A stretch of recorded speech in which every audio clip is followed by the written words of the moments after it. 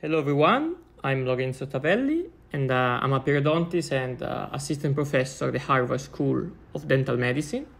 With this video, I would like to show you how I like to manage the donor site after palatal harvesting using PeriAcryl tissue glue. On the palatal donor side, I apply a collagen sponge that has been stabilized with suture, and then at this point, starting from the edge, I apply PeriAcryl tissue glue, high viscosity, in very little drops, starting from the edges. And I like to precise in a very controlled way, starting from the edges, arriving to the center of the collagen sponge, and it will dry right away.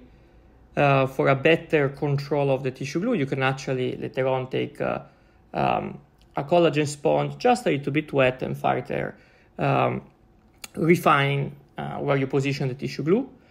I really like this approach because we demonstrated in several clinical studies that it provides further benefits than a collagen sponge alone.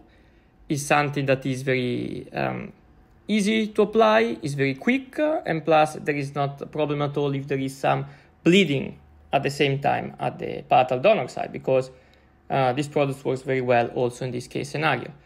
So I've been using this approach for several years. I'm very satisfied, and please, I invite you, all of you, to try it and let me know and share with me your opinion.